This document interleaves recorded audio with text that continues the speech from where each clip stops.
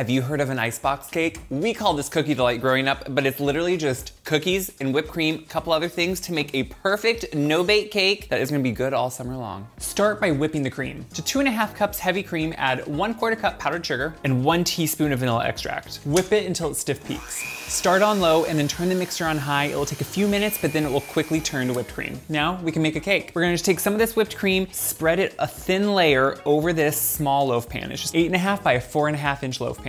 Make sure to spread it slightly up on the sides and on the bottom. This is gonna be our base before we start adding cookies. The magic of this cookie delight, we just layer your favorite cookie. I'm using homemade chocolate chip, but you can use any store-bought or homemade cookie, and whipped cream until they're all layered, and then encase them in whipped cream. It usually takes around 10 cookies, but it could take up to 12. Put a little bit of the remaining whipped cream around the edges to somewhat encase them. Cover and refrigerate 6 to 8 hours until those cookies have softened. You can either slice it or just scoop them out. Such a good cake to have in the summer.